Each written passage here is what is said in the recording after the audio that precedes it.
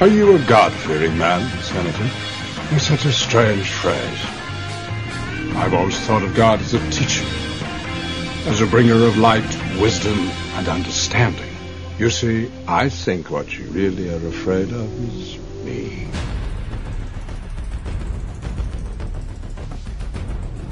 Happy heresies, and welcome to the desert of the real. Welcome with kindness and love to Aeon, Byte, Gnostic Radio, formerly known as Coffee, Cigarettes, and Gnosis, broadcast from the virtual Alexandria through the God above God that can. You're not in Kansas anymore. If there is a hell, you might want to go there for some R&R.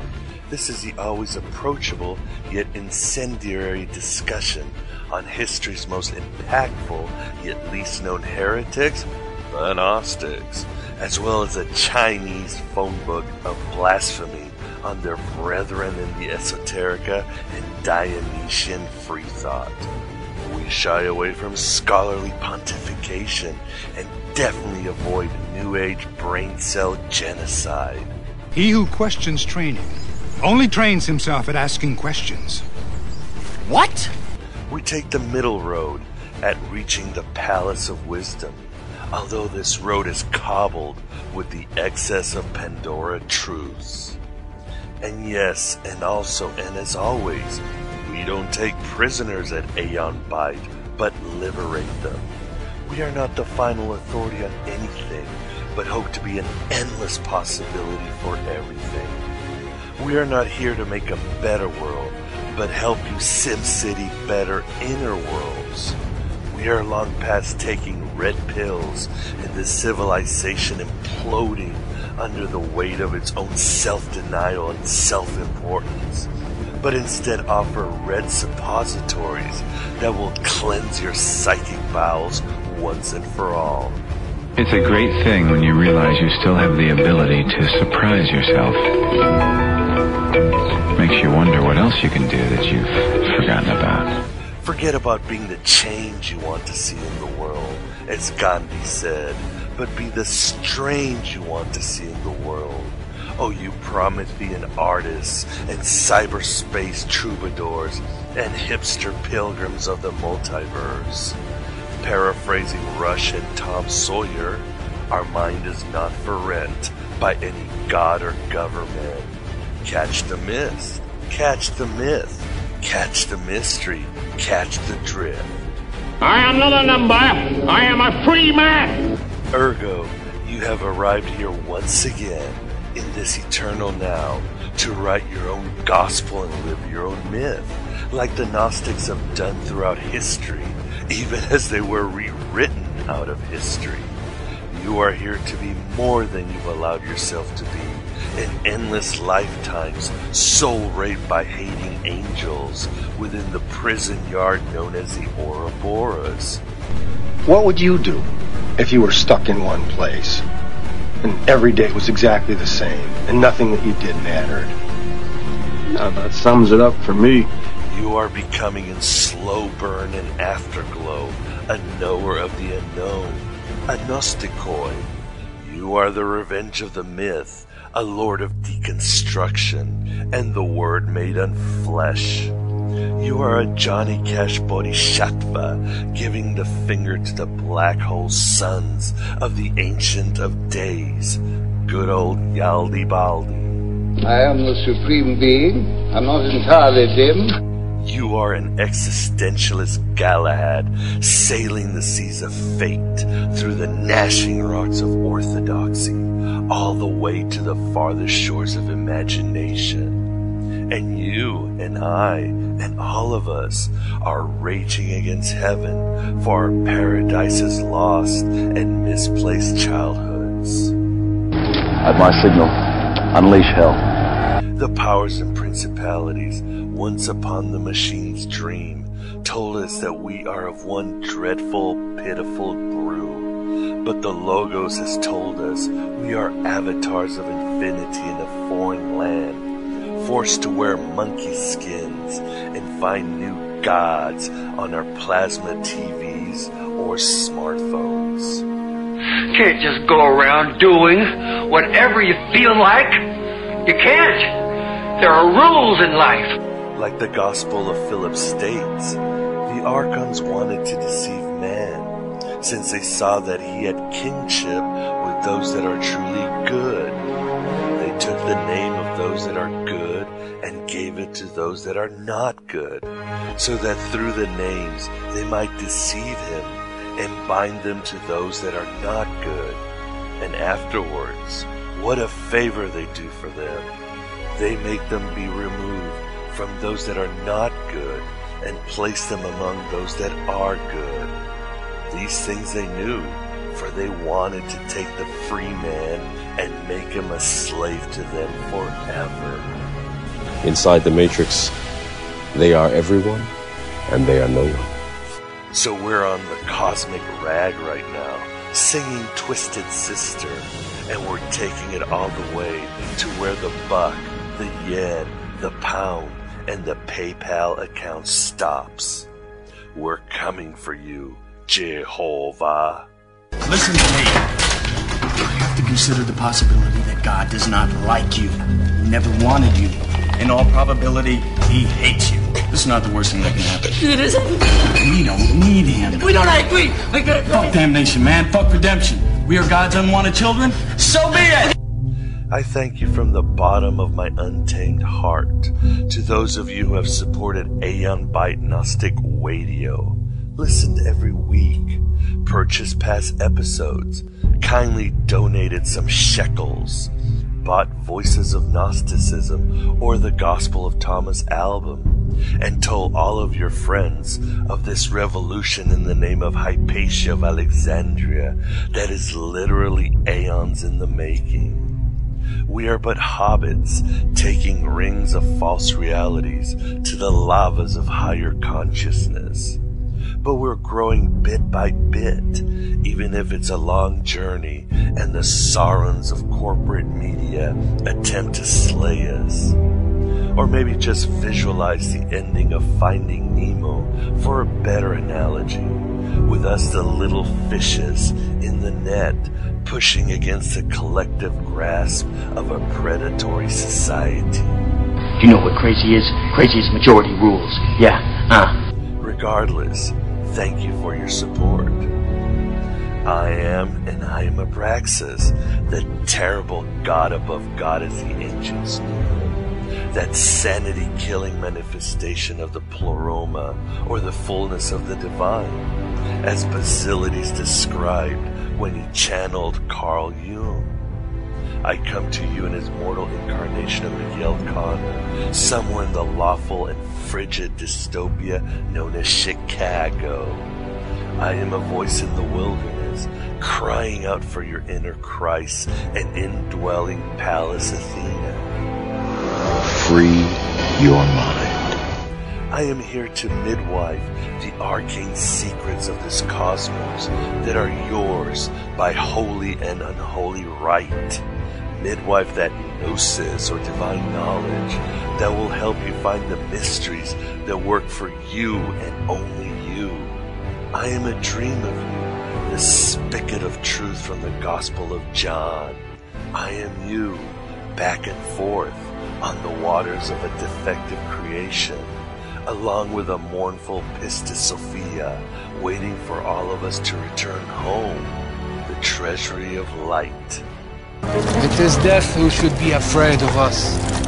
But if you're not interested in finding out who you really are, accepting that your internal and external solar systems are mostly as counterfeit as a Kardashian brainwave, then turn off the show. Go do some slacktivism on Facebook or tweet to the world the exact hues of the stains on your underwear after you went to Chipotle's for lunch. Go away if you don't want to face reality and the reality behind reality. I know we're all pretty small in the big scheme of things, and I suppose the most you can hope for is to make some kind of difference. But what kind of difference have I made?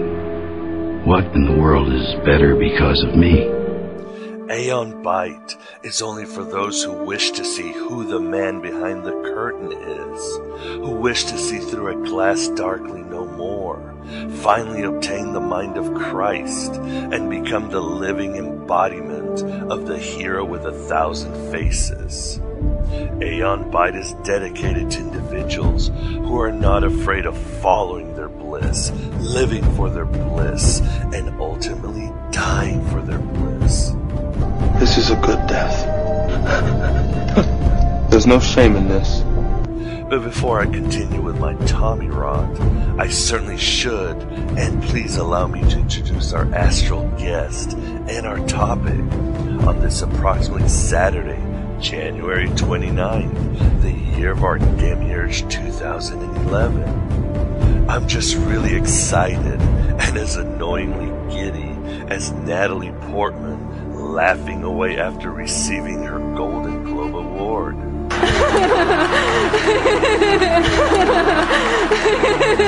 Or as excited as the kids from South Park after the authorities finally arrested Steven Spielberg and George Lucas for raping Indiana Jones in his latest movie and prostituting so many rich myths for profit.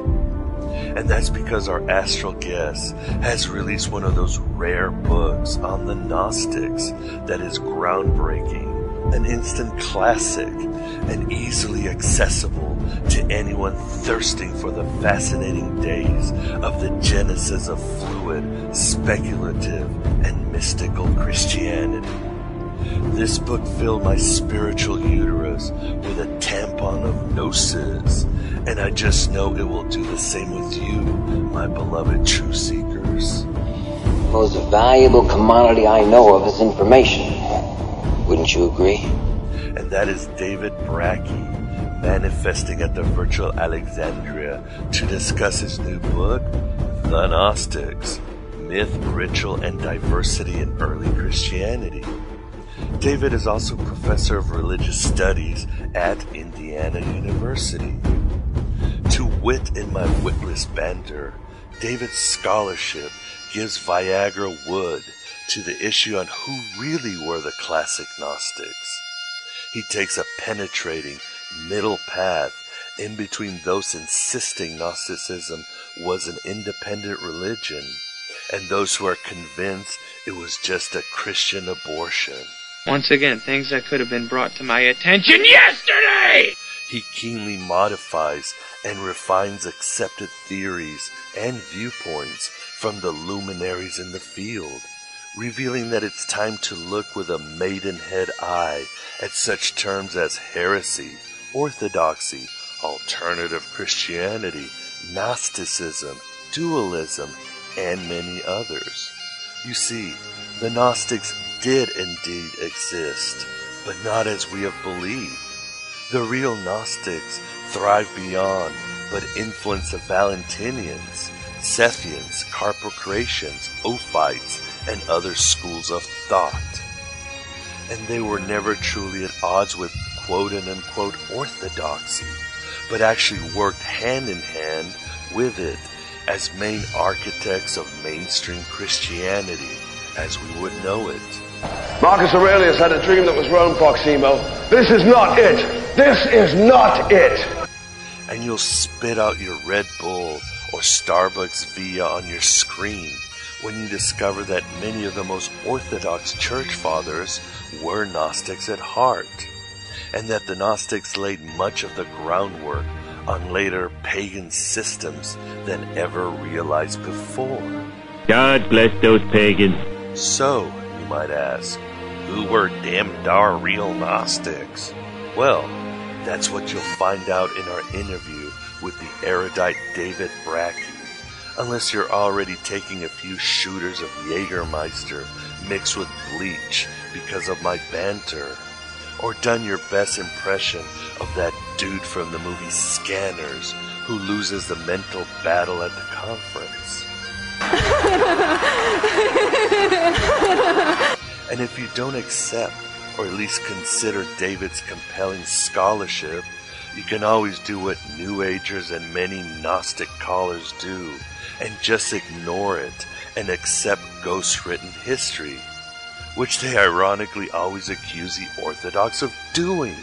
We can no longer afford the mistakes of the past. But that does make sense, though, as Stephen Colbert said once, since we're doomed to repeat history, or forever relive it as Nietzsche and Ouspensky propose, why not just rewrite it like a Texas school board, and we'll be fine. Yeah, really fine. Just fine. I think they're looking for something worth dying for because it's easier than finding something worth living for. As I recommend David's book, I contend that my book, Voices of Gnosticism, is the perfect consort. With this dynamic duo of tomes, you'll really gain a rich, panoramic snapshot of the esoteric bed of roses that is the first few centuries of Christianity, as well as heterodox Judaism and eclectic paganism surrounding it. I would further add The Gnostic Religion by Hans Jonas, because his reconstruction of those Greco-Roman times is eerily parallel to our times.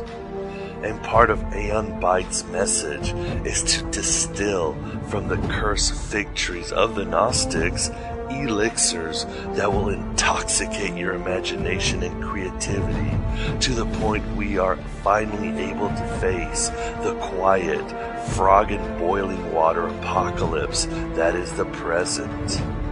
The apocalypse begins. Yay!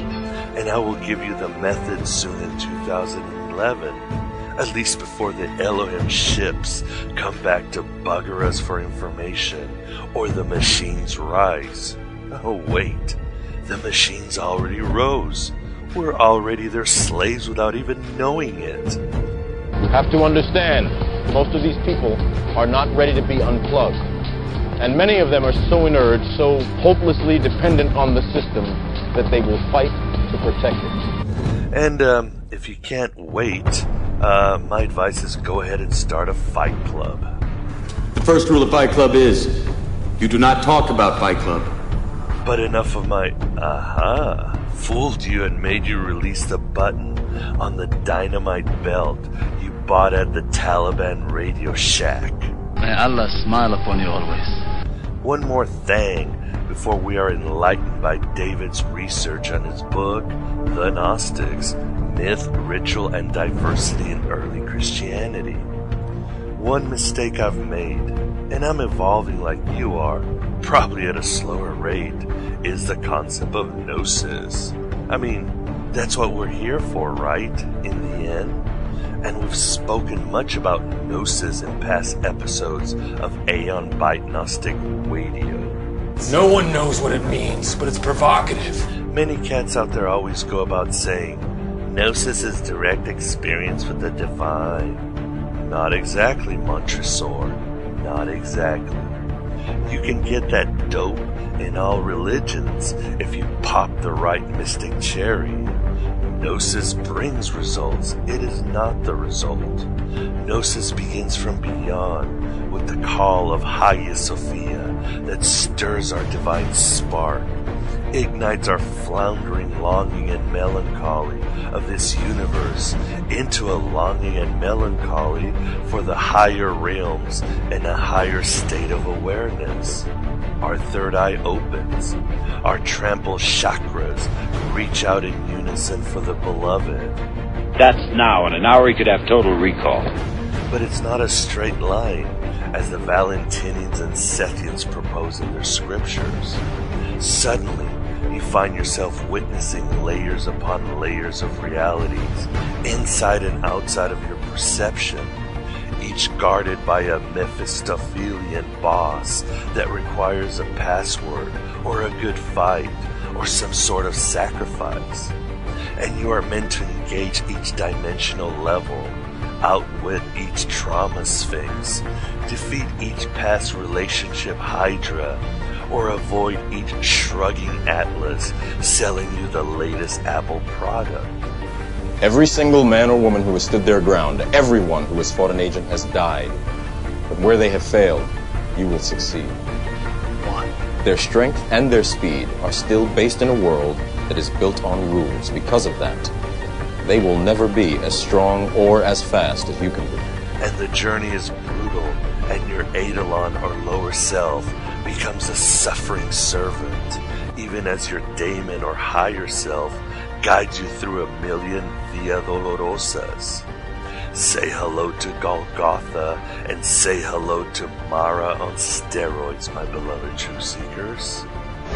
This is where we hold them! This is where we fight! This is where they die! And then, after all of this, you still have to rise through the Aeons until you reach the primordial mother and father. And then who knows what happens next? What happens when a man goes through his own portal? We'll see. Sorry, but Gnosis is no direct experience with God or direct experience with the divine. What did you expect?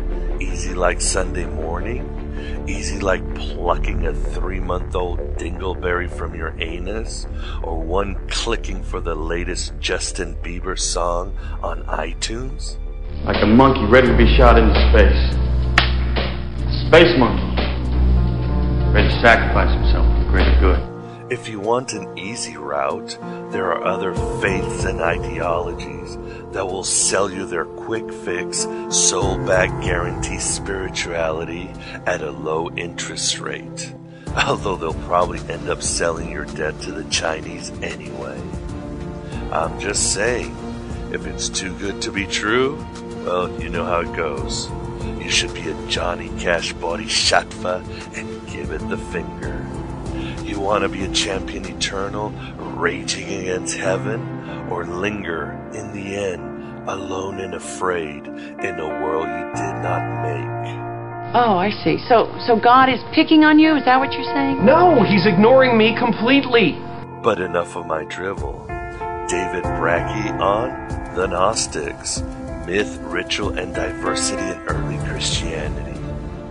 Heresy shouldn't be this much fun, but it just is.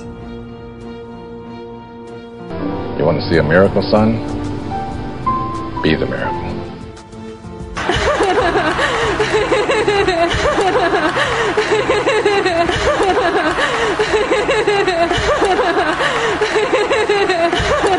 This is the Aeon Byte interview, and with us we have the pleasure of being joined by David Brackey to discuss his new book, The Gnostics, Myth, Ritual, and Diversity in Early Christianity. How are you doing today, David? I'm doing great, thanks. How are you? I'm doing great, and thank you very much for joining us to talk about this, in my opinion, groundbreaking and already a classic book. You're very kind. Before we get to who really were the Gnostics, you write in your book that there are two models in understanding the development of Christianity. Mm-hmm. One is the one of Irenaeus, where Christianity grew uniformly, but then splinters of heretical groups broke from it. The other is, and I love this analogy, is the horse model race, where all these groups, Gnostics, Montanists, Marcionites, Encratites, Proto-Orthodox, and so forth, just shot out of the gate in the 2nd century, fully mature, all racing to the finish line of respectability in Roman culture. It's a great one. Just a mental image. I love it. But you also offer a third and more sensible alternative. Could you tell us about it? Sure. I mean, first of all, we want to say that the kind of horse race model, as I called it, right, is actually a very good model. On the one hand, we want to give it props for doing what it does, because it really highlights the fact that Christianity was diverse from the beginning, and different groups had different traditions and interacted with each other, and that we shouldn't see that there was simply one dominant church from which other Christians like the Montanists or the Gnostics or the Valentinians just broke away from. So we want to say it's a good model. But the problems with it is that it kind of, I think, too much creates stable groups that are just uniform within themselves and separate from one another. And also, it has this kind of concept of proto-orthodoxy, that is, that there was kind of one form of Christianity to which people like Irenaeus of Lyon, the Bishop of Lyon, and Origen, the great Christian thinker in the 3rd century, or Cyprian of Carthage, who was a major bishop there, that they all belonged to kind of one brand of Christianity, proto-orthodoxy, that then triumphed. And I think what scholars are moving towards now is not really so much a third model in the sense that we have a new kind of overall, way of seeing everything. But I think scholars are now thinking more in terms of how different groups form their identities in interaction with each other, and that these identities are always in flux and changing, and that Christianity, or we should say perhaps Christianities, are always being invented and reinvented in interaction with one another. And that there really isn't, before, perhaps the late 3rd century and the beginning of the 4th century, a kind of single entity that we can call proto-orthodoxy. Whether in the horse race model or in the Irenaeus model, there just isn't that one thing. Right? Yeah, and even as you mentioned, there maybe never will be, because even up to today, Christianity is always evolving, interacting, and mutating. That's exactly right. And of course, some historians of Christianity, I think, would say that, that there might have been periods like the Middle Ages or Byzantium in the East, when there was a kind of, hegemonic single Christianity from which other groups could kind of break away from. But scholars would notice that even there, there's always various practices that people are doing all over, and that there is very seldom kind of the tight kind of control of what Christianity is, even in those situations. But certainly today, the varieties of Christianity and the different ways they define themselves, even within large organizations like Roman Catholicism, is astounding. It's just an ongoing process of people making and remaking Christianity and what it is. And David, you give some great examples in your book, how all these Christian thinkers and their schools and their churches overlapped. For example, I was floored when you said that Irenaeus, who I often call the old battle axe, because he's always complaining about something, he believed in, 7 heavens and 7 guardians of heaven? Yeah. So, we like to think, Irenaeus is just so different from the Gnostics, and of course Irenaeus would like you to think that. But when you look at what he is doing, he's in the same worldview as the Gnostics, which is that God really can't be seen. There isn't just a single God and us. There's God in multiplicity, and there are divine beings above us. Of course, the way Irenaeus would think, right? So yes, he had this notion that there are 7 heavens, and there's a different spirit or angel ruling each of these, and they have names like Prudence and so on. And we read that, and it's simpler than what the Gnostics had, but it's not so different, from the perspective of from our perspective and the way we can see things. They're just not as distant from one another as any of these people would like you to think that they are.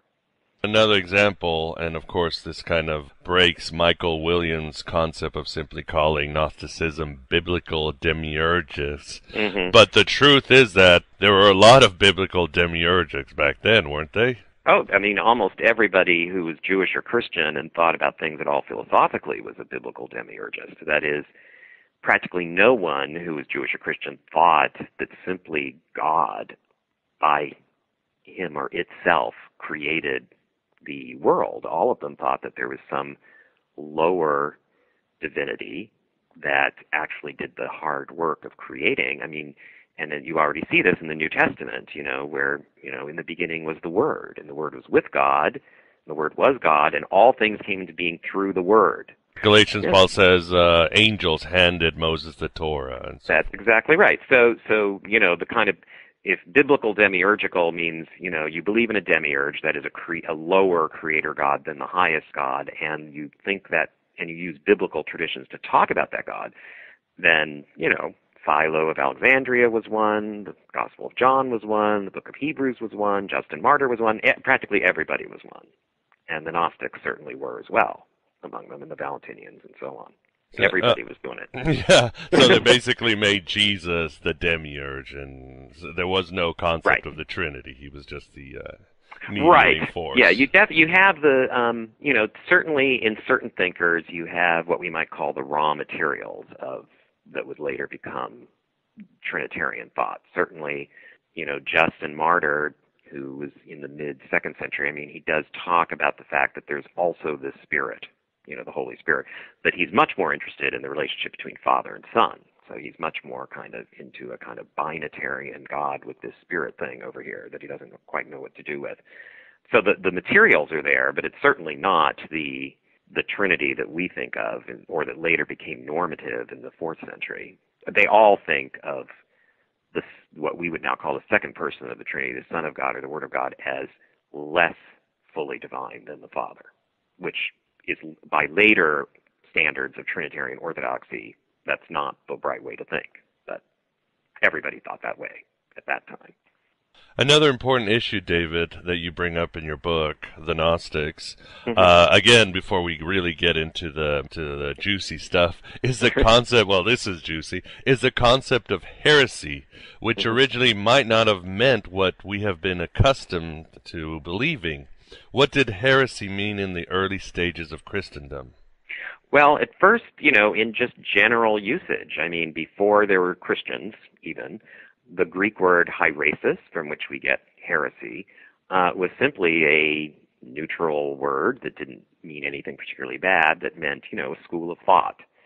So, for example, the field of medicine could have multiple hereses in Greek, or heresies, we'd say, or schools of thought, that is, different traditions of thinking about medicine that might ultimately go back to an original person like Hippocrates or someone. So you'd have the Hippocratic heresis or school of thought.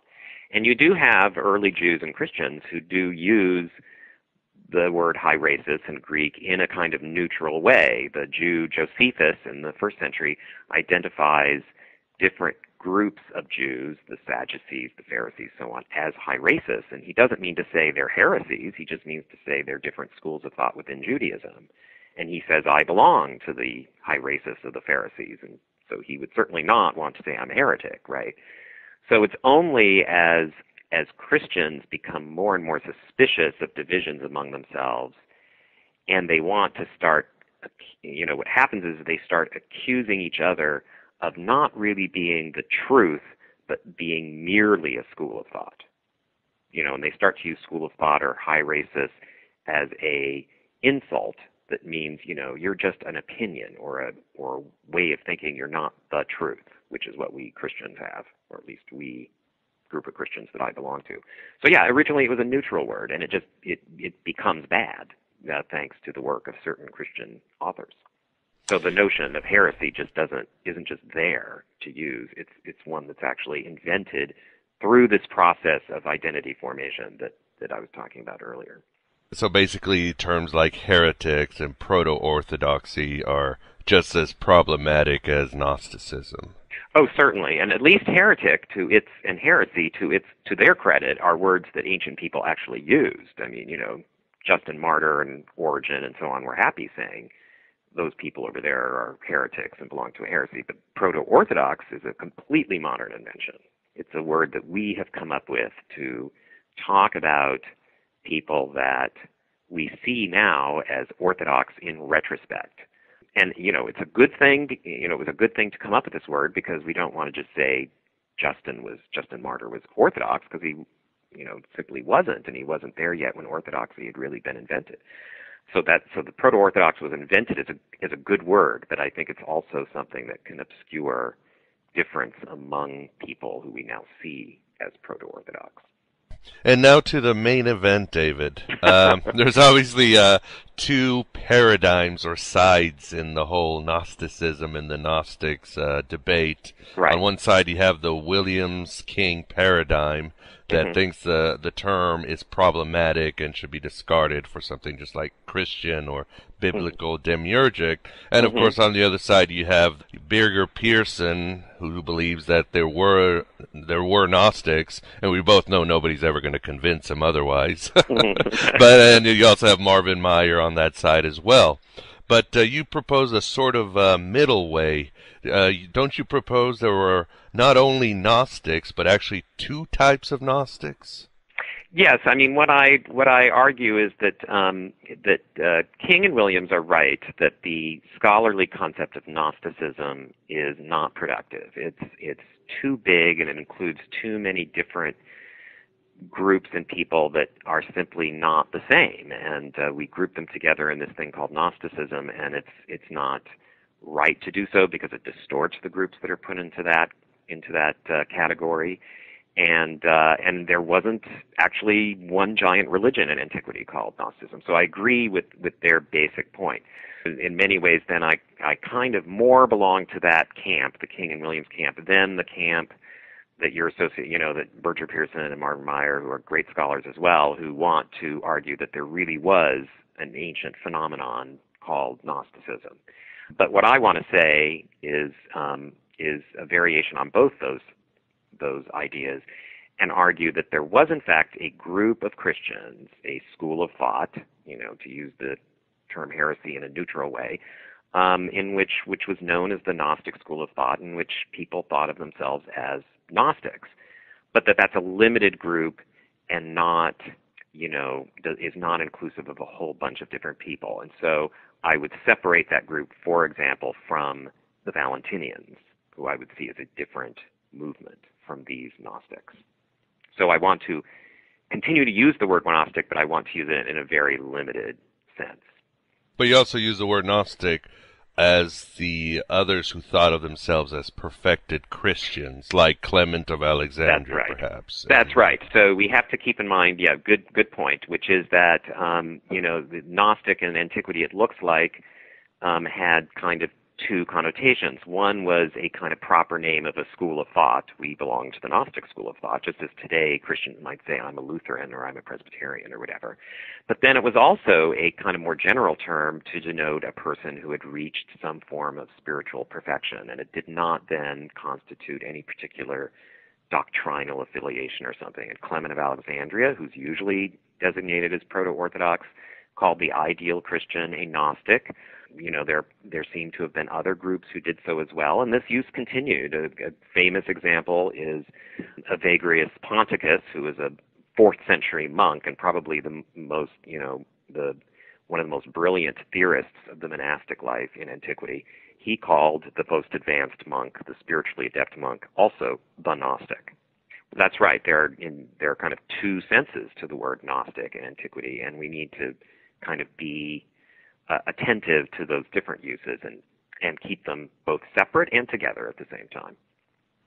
And the way you found out who the Gnostics were was very interesting. A lot of people miss it, but by reading Irenaeus, who keeps saying, well, the Valentinians did this, and the Marcionites did this, or whatever, and then the Gnostics did this, most people always assume that Irenaeus is just lumping them all together. But he was really talking about one specific group. That's right. So, and at this point, I think I'll pause and say, that I am not the only one to say this, so I'm not inventing this. So, you shouldn't credit me totally with discovering it. Okay. But I believe it's a hypothesis that's been out there among scholars, but that people haven't really thought about it seriously enough. And the idea is that if you read Irenaeus, he seems to be making a claim that there is this group called the Gnostics or the Gnostic school of thought that is separate from other groups and that influenced Valentinus, but Valentinus was not a member, but he was influenced by them. And so if you pay attention to what he says about that group, and people have always noticed this, that he attributes to them a myth that is the myth that is narrated in the Apocryphon of John from Nag Hammadi, or Secret Book, according to John, or Karen King calls it the Secret Revelation of John. And that's the myth that we as scholars have traditionally called the Sethian myth, and have traditionally called the people who adhered to that Sethians or Sethian Gnostics. And I guess my proposal really is not, this is not a new group that I've discovered, but that I'm proposing that was the Gnostic school of thought, and we should call those people Gnostics, and not call anyone else Gnostics in the sense of a school of thought. So that's what I'm kind of using Irenaeus for. And that's probably one of the more controversial parts of this, because I'm actually suggesting that Irenaeus isn't always lying. So no. Yeah, that's another one. It's always hard.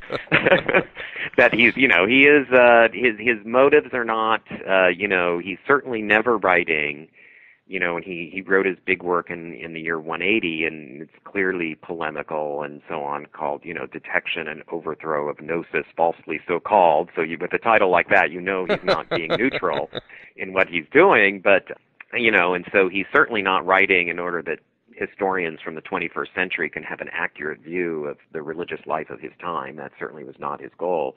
But I do think that he, in his efforts to smear his opponents, and his main opponents are really the Valentinians. That's his main target. Those are the people he thinks are really threatening his congregation.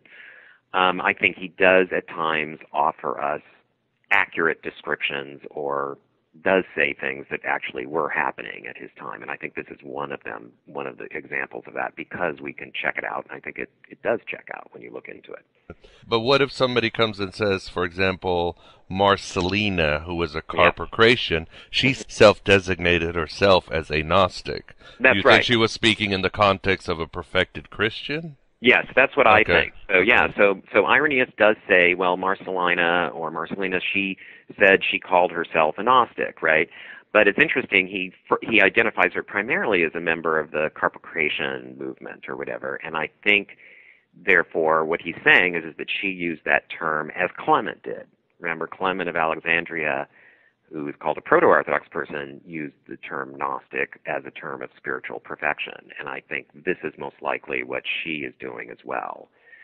So yeah, I mean, this is an argument, and I think that this point is probably the point where my argument is most vulnerable, I would say, because I am trying to distinguish between the use of Gnostic as kind of as this term of spiritual perfection, rather than as a designation of one's philosophical school allegiance, which I think is what the Gnostic school of thought was doing. And that's the kind of argument that I can have with people, and I'm perfectly happy to understand that people would see it differently.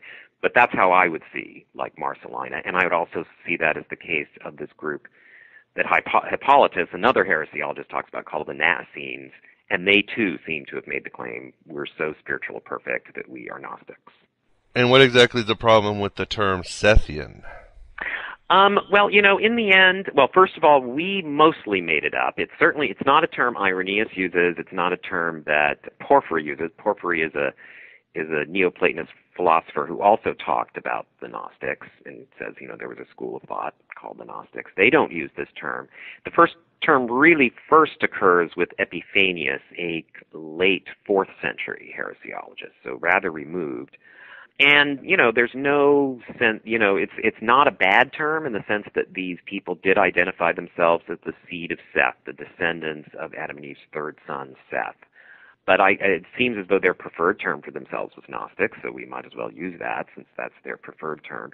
And if we go around talking about Sethian Gnostics, I think that kind of opens the door to other varieties of Gnostic. You see, if my argument is we should just call these people the Gnostics, I mean, once you start saying, oh, well, they're Sethian Gnostics, that opens the door to saying, well, and over here are the Valentinian Gnostics, and over here are the Marcionite Gnostics, and that's precisely the route I don't want to go down, and that's the route that, Karen King and Michael Williams have said is so unproductive, and that I agree with them. So that's why I kind of am hesitant to continue to use that adjective, but I understand its use, and I certainly don't, jump up in meetings and say, stop using that when you do, or anything like that. So.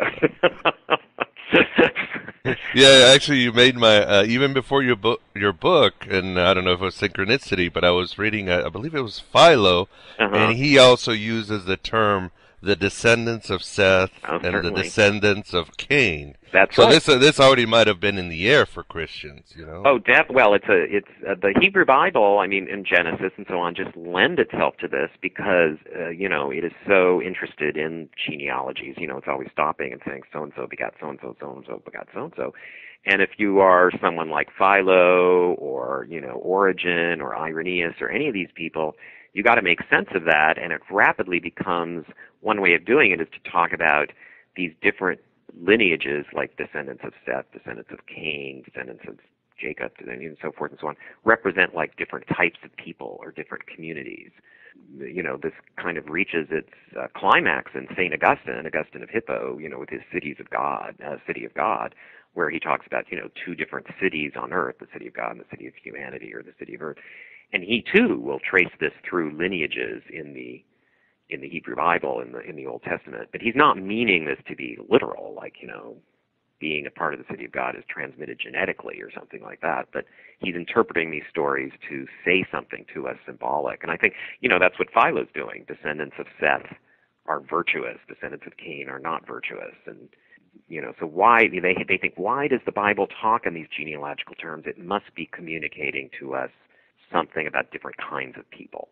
And so this usage was it was just out there. So it's no surprise that the Gnostics use this as well and identify themselves as descendants of Seth, really. And David, could you give us some of the characteristics of the Gnostics, or the artists formerly known as the Sethians that set them apart? I'm going to have to come up with an unpronounceable symbol for them or something, right? Some Greek letter. Some Greek letter that is that we can all just look at and not really say. So, that sets them apart from other Christian schools of thought. Exactly. I think, the main thing, of course, what's probably most distinctive about their teachings, obviously, is their myth, and that they see the ultimate God, the highest God, as essentially unknowable, remote, and indescribable. And this is very typical way that people indebted to Platonist philosophy thought in this period. And so God must, in order to communicate with and to engage with lower levels of reality, God must devolve. God must expand. And because God is mostly a thinker, God thinks, the nature of God is kind of intellectual. When God thinks, it becomes multiple. And so one of the distinctive features clearly is to tell a myth that really unfolds and celebrates the multiplicity of God, whose multiplicity really reflects the multiplicity of our own minds and their complexity. So there's a lot of interest in the different, what they call eons within the eternal realm, which are kind of like ways of thinking, places, modes of time. It's kind of hard, they're both actors but not really actors, and so on. And of course, one of the most distinctive teachings then is also that one of these eons, wisdom, kind of went wrong somehow, and the result is this lower form of divinity or divine life that they call Yaldabaoth, who is identified with the God of Genesis. And it is this Yaldabaoth who created the world in which we live as a rather imperfect copy of the eternal realm. And so the story of humanity, and in so doing, he ended up dispersing into humanity some spiritual life or power from that upper realm that his mother, wisdom, inhabits. And the story of humanity and of God is of God's attempt to return this dispersed spiritual power to the eternal realm. And Jesus is coming as a way of making this news available to people and bringing them back, to the knowledge of who they truly are, which is forms of this dispersed power. What distinguishes them very much from other Christians, of course, is this view of the God of the Bible, of the Genesis, the Lord God in Genesis as essentially being this Yaldabaoth who is not, a wonderful divine character, but someone who's actually hostile to humans. And they also had a distinctive form of baptism, and also practices that led them to have some form of mystical contemplation of God and God's eons. That's kind of things in a nutshell, but we can look at individual parts of that in greater detail if you'd like. Right, for example, the 5 seals. I think most believe it's just a ritual baptism. Right. I mean, they definitely had some form of baptism that was central to their ritual life, and because they talk about it constantly, and in one text, Revelation of Adam, the author criticizes other groups for defiling baptism and having bad water and so forth and so on. And a distinctive part, apparently, of their baptismal ritual was something called the Five Seals. And, one of the most fun things about studying these people is trying to figure out what those Five Seals were. And no one knows the correct answer, really, and, until some other text shows up in an Egyptian cave somewhere, we may never know. Right. But they could be 5 steps of a baptismal ritual, like taking off your clothes, putting on some new robe or something. They could be different 5 kinds of anointing, because, of course, anointing with oil was always a important part of baptismal rituals. So people wonder about what this is, but one of the distinctive features of the text that belong to this school is this mention of the 5 seals, right? You don't find the 5 seals of baptism in, say, a Valentinian text. That's not part of their ritual life. So one of the things that makes them distinct is not just a myth or a bunch of thoughts, it's an actual ritual, which, is why I think they were an actual group of people, as opposed to, just folks hanging out writing, myths on their own, or whatever, and riffing off other people's myths without any kind of real religious life to them. We talked before the interview how much I really enjoyed April DeConnick's The 13th Apostle, especially her second that's a great edition. Book. Yeah, the second edition, and she actually focuses on the astrology, the astrotheology, magical rituals of the artists formerly known as the Sethians. But you complement her book very well, because you focus on how philosophy and tuning the mind must have been very important to these people. Yes, they have several of these texts there's always been this group of texts within the Gnostic set of literature that we've called kind of the Platonizing treatises or whatever, but these are, which sounds very scary, and they are kind of difficult, but they focus very much on what we would call mysticism, some form of direct knowledge of God or contact with God.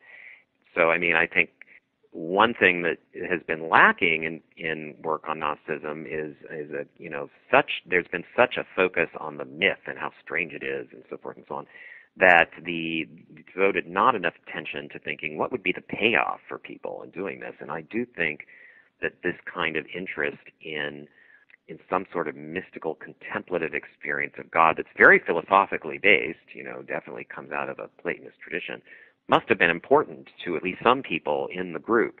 I'm excited when I go to meetings now, because a lot of younger scholars are picking up on this and writing, in their dissertations and so on, about this aspect of the Gnostics and how their interest in mysticism and knowing God is actually influential on other people like Plotinus and so on.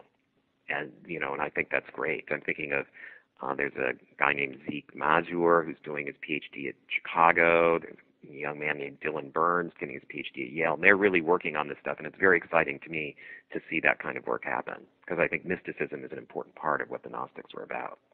Exactly. After all, as you point out, if they believe that God was this gigantic mind or computer up there, they figure out, well, to become God, don't we have to get the circuitry of our mind correct before we can know God? That's what Gnosis is. That's exactly right. I think God for them is, in a way, our minds writ large, but better, that's our way of seeing their imaginative process.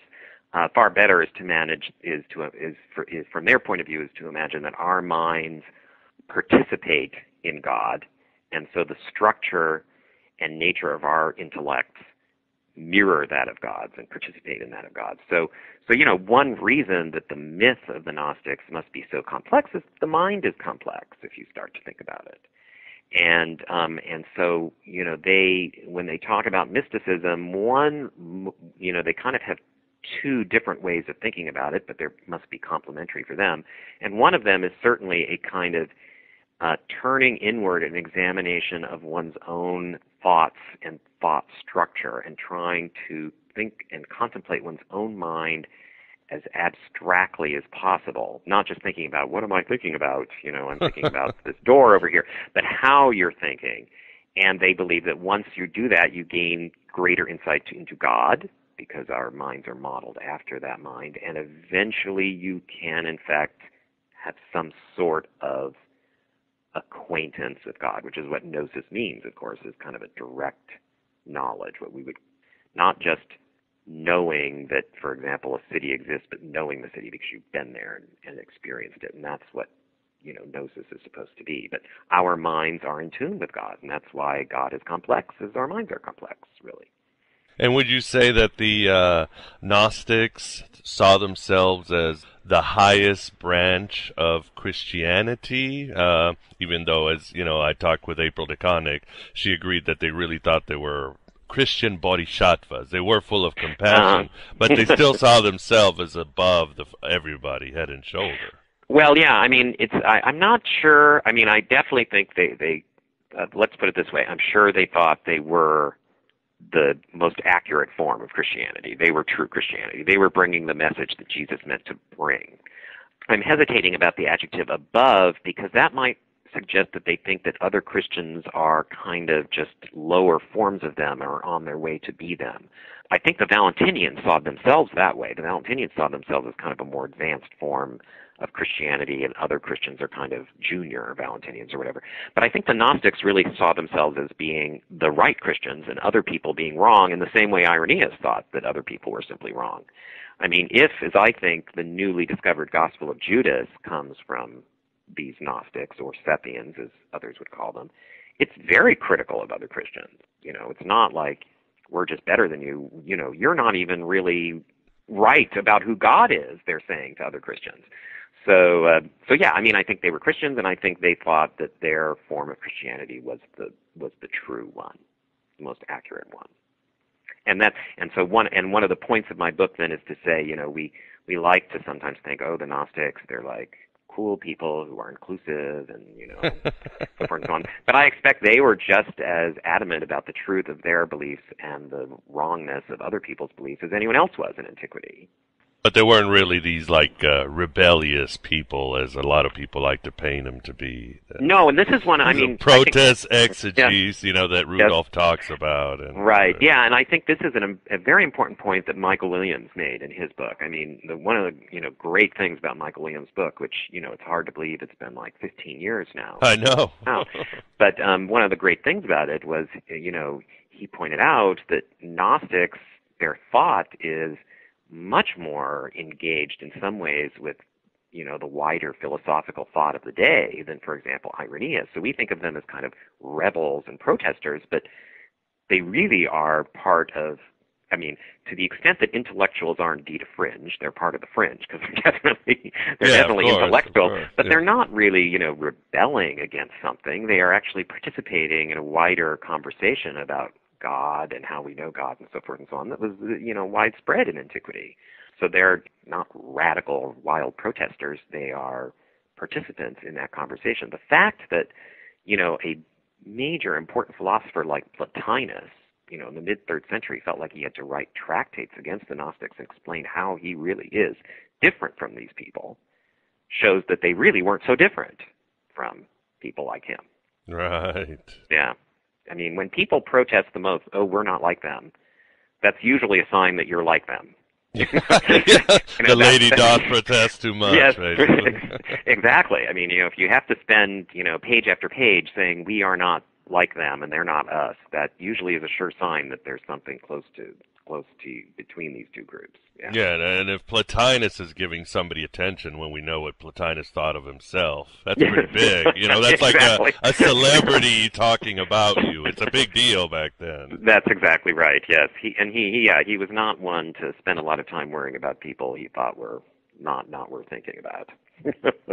What about their origins? I know, for example, Birger Pearson states that there were once Jews who became later Christianized. I think John Turner and April DeConnick have this model where they might have been Jews and then they became Christian and then later on they were thrown out.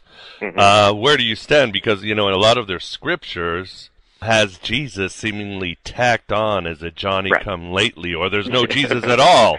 Yes, so how do you explain these scriptures like the Apocalypse of Adam and Marcianus and some of the others? Yeah, I mean, I do think that, that certainly when, the prevailing hypothesis right now among scholars is that the Gnostics originated as kind of disaffected Greek-speaking Jews. Somehow you got to have a Jewish element, because why are these people so obsessed with Genesis? So, usually it's hard to imagine that some just non-Jewish pagan person just decided to pick up Genesis and create a whole mythology just around that book. Right. So the Jewish hypothesis really is that Jews started making this myth before they had even heard about Jesus, and that Jesus is indeed just was added later in a kind of secondary way. And I think there's a lot of virtue to that, because it explains why they're so interested in what we now call the Old Testament and Genesis, and it avoids Irenaeus' model of seeing them as kind of like bad Christians who've gone off the path. But unfortunately, then in this hypothesis, they kind of become bad Jews who've gone off the path of Judaism. But that's what all Christians were, we should say at the beginning, right? That's true. They were heretical Jews. Right. So the question becomes, I tend to belong to the school of thought that they were Christian from the get-go. Now, we got to be clear about, what does it mean to say a person is Christian? And I think what I mean to say by that is that I think from the get-go these were people who knew about Jesus and felt that something had changed with Jesus and they needed to respond to that in some way. So now that doesn't necessarily mean then that they would, for example, make their religion completely about Jesus. Certainly Christians did and do, right? And that's kind of what we think a Christianity would look like, as being totally Jesus-focused. So, but I think we should imagine that they, knew about Jesus. They think something had changed with Jesus and there was something new. One reason I believe this, and then I'll come back to this issue of the lack of Jesus in certain Gnostic texts. One reason I think this is the decision to make the God of Genesis this malicious, ignorant deity, Yaldabaoth. It's very hard for me to understand pretty much any ancient Jew doing this without some message that says something has radically changed and is completely different, and that we've had a revelation of a new and higher God, right? Which I think is what they're interpreting Jesus is. Jews have throughout history suffered various ills and so forth and so on, but Jews never say, therefore our God is evil. They always say things like, we have sinned, God's ways are inscrutable, these kinds of things. So I really think what's needed here is not just Jews who feel disaffected and are heavily influenced by Platonism and so on, but something new needs to have happened that says, here's a new revelation of a God even higher than the God we thought we knew. And I think that's what they see happening in Jesus. Now, you're exactly right that, some of the texts then that would come from this group that I and others think come from it, Jesus is indeed not a hugely prominent character. The Apocalypse of Adam is a good example because it doesn't mention Jesus at all, at least overtly, though I still think, I happen to think that this human being that the rulers were chastised in his flesh could be a reference to Jesus. But it is true that in a document like the Apocryphon of John or whatever, Christ is a very important figure. And yeah, Jesus tends to come at the end of these things. Sometimes it seems tacked on. But I think that from the get-go, they saw something new had happened in this Jesus person. Some new revelation had occurred. And maybe it wasn't for them all about Jesus. It was really all about God, for example. And so Jesus isn't as prominent in this literature as we might think. Certainly, the external evidence that we have is always that they were Christians, because the people who talk about them, like Irenaeus and so on, say they're Christians. Of course, Irenaeus says they're not real Christians, they're false, horrible Christians. I think that almost certainly they were, from a Jewish background, but I think the earliest Gnostics were from a Jewish background. That's all why we concern for the Septuagint. But I think that something had happened that, to their mind, revealed a higher deity, and I think that something was Jesus for them. So I don't think that they are, something that happened before there was Jesus and then later learned about him and said, oh, let's add him to our story, to our pantheon. I think they were thinking about these issues post-Jesus from the start, I think. I mean, I don't want to yammer on, but I want to, very much say that I and the others who think this way, and I think Karen King is one of those who would agree with me that, these folks are just Christians. We are not, adhering to some sort of Irenaeus model where, there was original Christianity and the Gnostics kind of went astray from that. But that when this Jesus event happened, and people went about saying things have changed because of Jesus, it was like in a kind of an explosion, and things went off in all sorts of different directions, and all sorts of movements and trajectories formed around what Jesus meant. And so there wasn't like one Christian thing then from which the Gnostics derived, but they were just one of these many kinds of movements and ways of thinking that developed in light of what happened, in the light of the Jesus event. They may not look as Christian to us as other groups did, but I think Christ and Jesus were part of it from the start. Certainly the Gospel of Judas, and then I'll stop on this point. The Gospel of Judas, if it's the Gospel of Judas that Irenaeus is talking about, which I think it is then, along with the Apocryphon of John, one of the earliest datable Gnostic texts. And it's thoroughly Christian. It's all about Judas and Jesus. So that's an important new piece of data in this issue of were the Gnostics Christian from the get-go or not. Another point, David, that you seem to go against the grain is the concept of dualism. You seem to think that for the artists formerly known as Sethians were not as dualistic as other scholars pretty much say. Yeah, I think dualism is really not a helpful word when you apply it to this group, because there's different kinds of dualism, but strictly speaking, dualism is that there are two eternal principles, either light and dark, good and evil, whatever, and that these are, opposed principles, that maybe one will eventually overcome the other, whatever, but one does not derive from the other. They are somehow independent dual principles. The Manichaeans, who come later, right, with Mani in the 3rd century, they seem to have been what we would call actual dualists, right, to believe in two principles from the beginning, right? The Gnostics clearly are not this, because they really believe that the great invisible spirit, that the invisible virgin spirit, who is the ultimate God, the father of the entirety, he is the source of all that is, right? I mean, even the world in which we live, as flawed as it is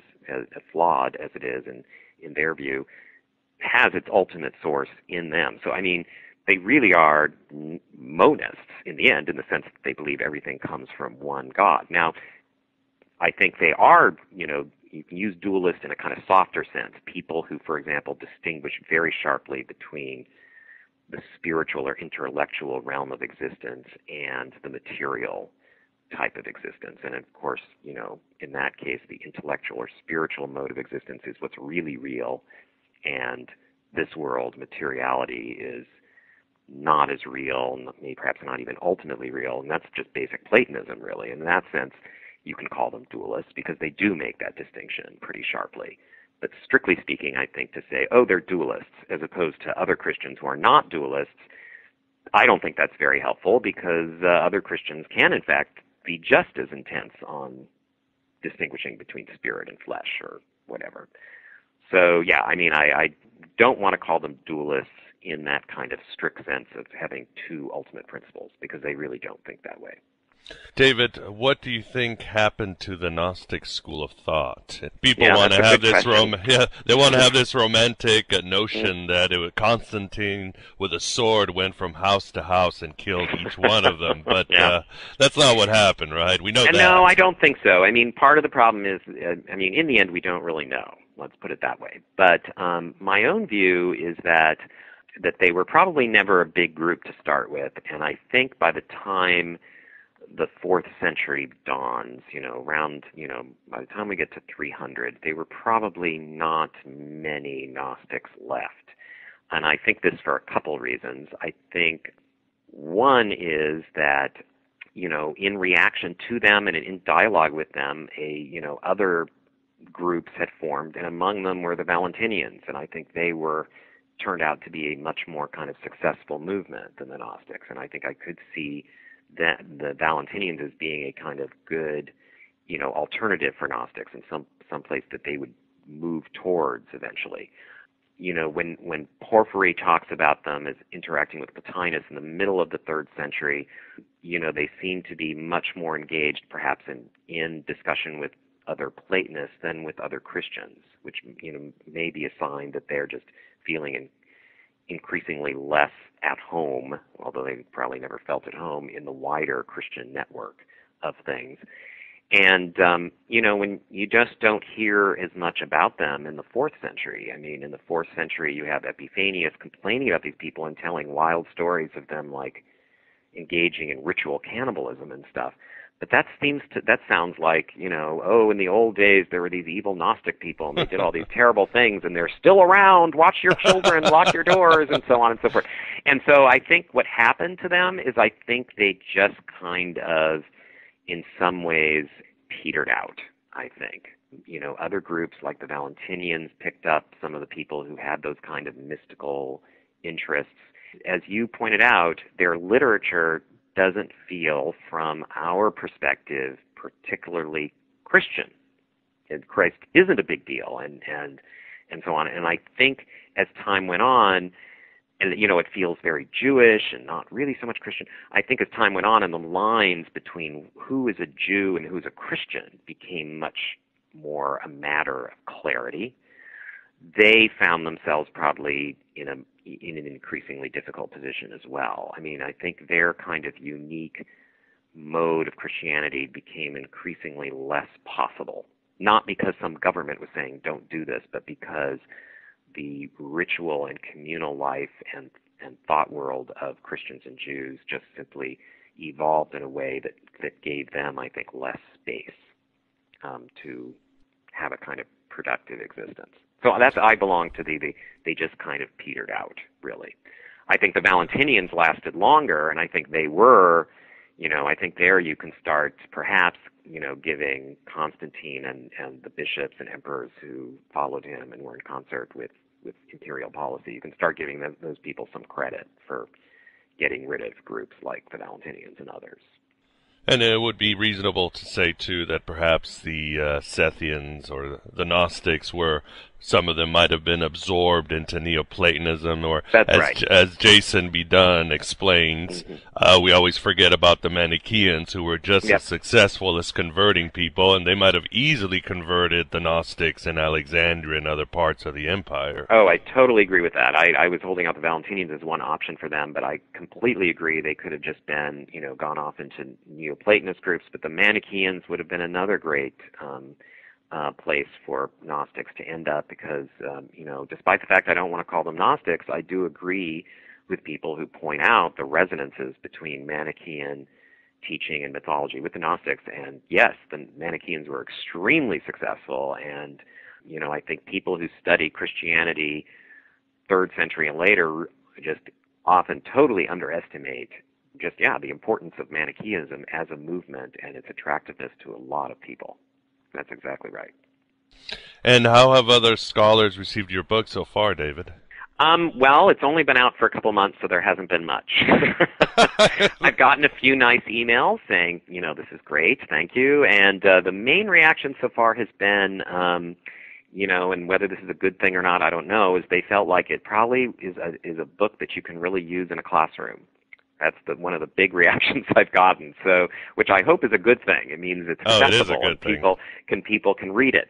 But no, I'll be interested to see. I do know. I mean, I already know that the thesis I'm proposing I'm not proposing it for the first time. It's been kind of out on the table, proposed by people like Bentley Layton and to some extent Mark Edwards and Alistair Logan, and hasn't commanded the adherence of a lot of scholars. And so one reason I wrote the book was to try to persuade more people of this way of looking at the Gnostics. And so we will just have to see. I mean, so far I've just gotten nice emails from people who've read it saying, "Oh, it's great," or I got an email from someone who was already able to use it in a class the last couple of weeks of last semester, and they said the students really liked it. So we shall see. Ask me about it in a year, and I'll be able to say more, I hope. I will, but you won't convince Bigger Pearson. I know that, because I don't think so, but that's okay. I mean, what a great contribution he has made to scholarship, and all of us are in his debt. You know, I do disagree with him about the way he sees Gnosticism as a larger phenomenon, but few people are as knowledgeable about all of the different movements and so on in antiquity that contributed to what I'm calling the Gnostics, especially, Hellenistic Judaism and so on. And great scholar, great guy.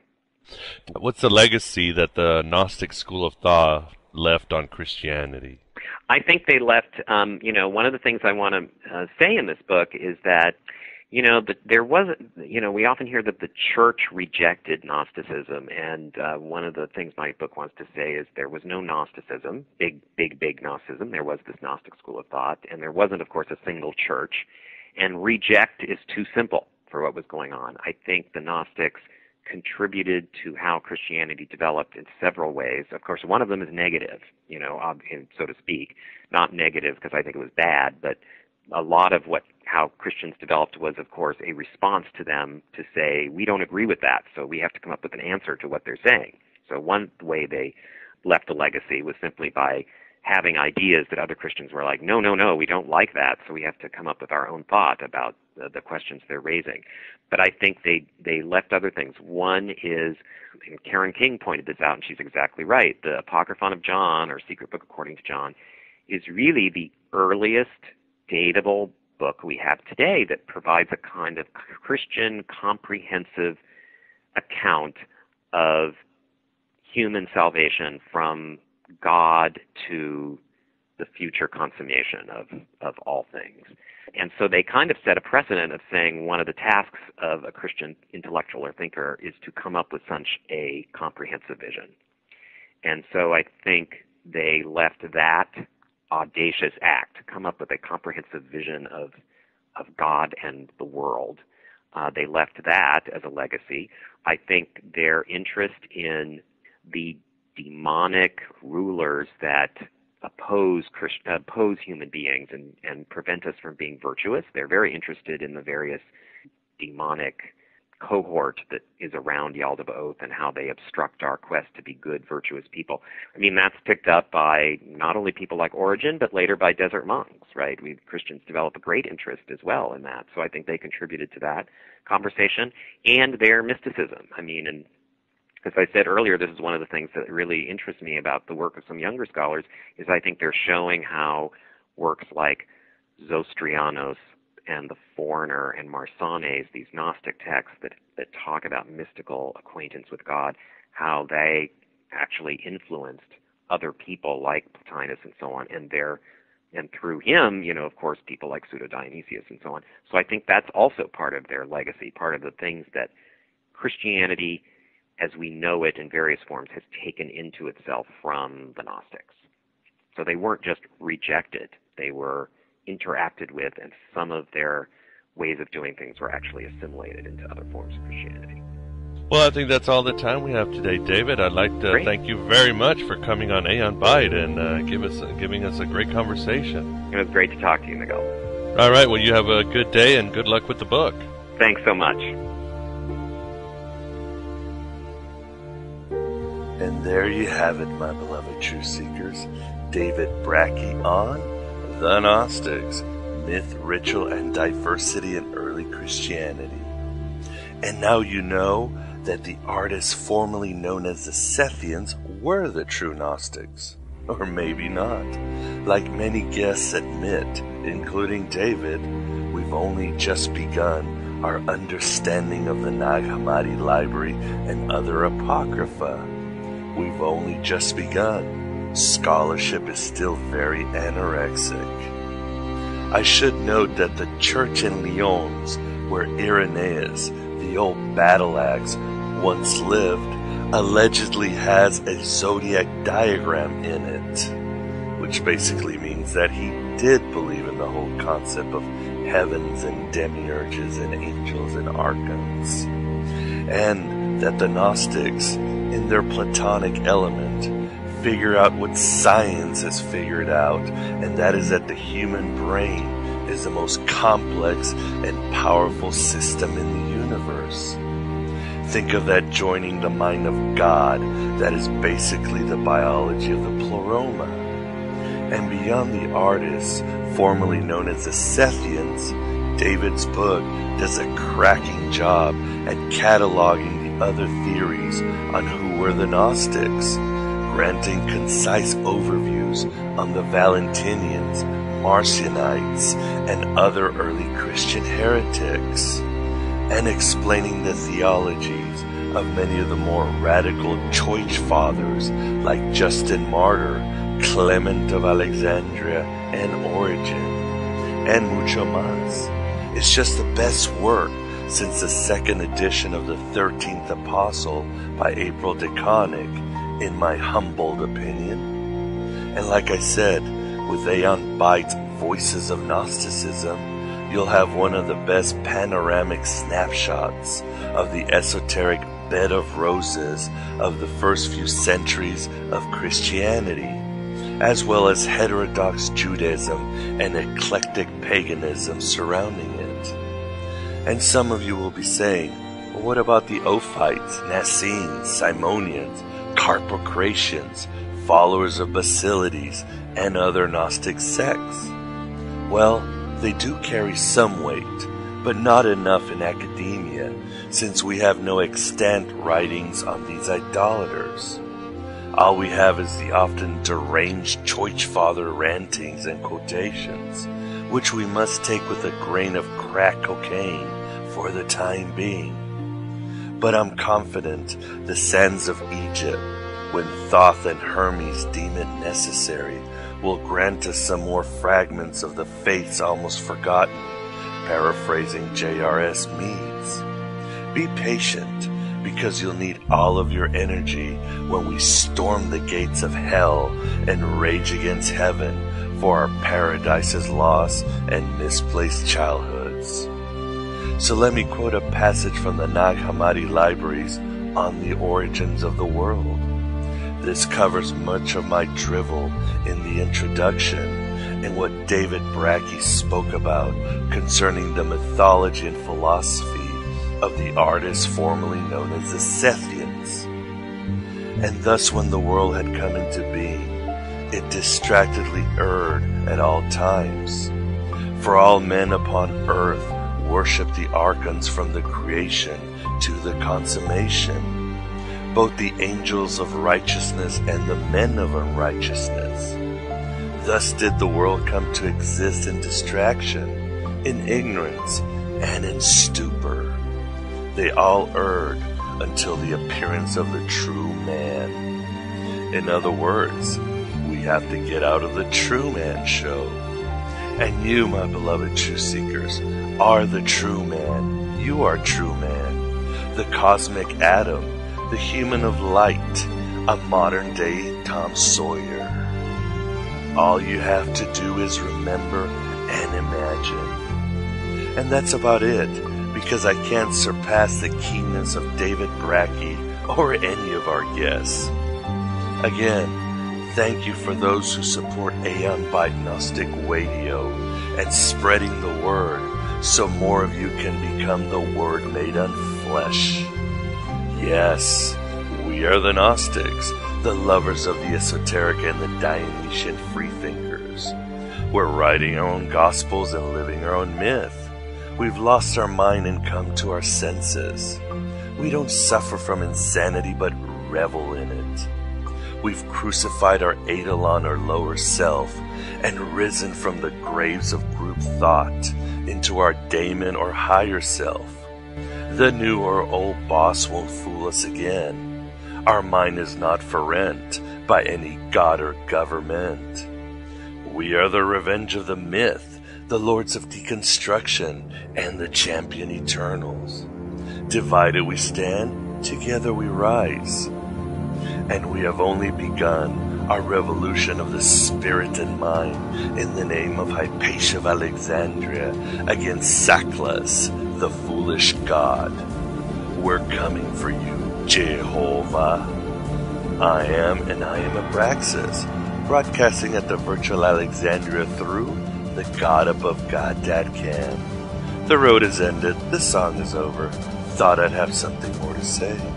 But don't cultivate any troubles, my beloved truth seekers, because like heaven above you, the spy that loved you, I'm keeping all of your secrets safe with me tonight. Hello and goodbye as always.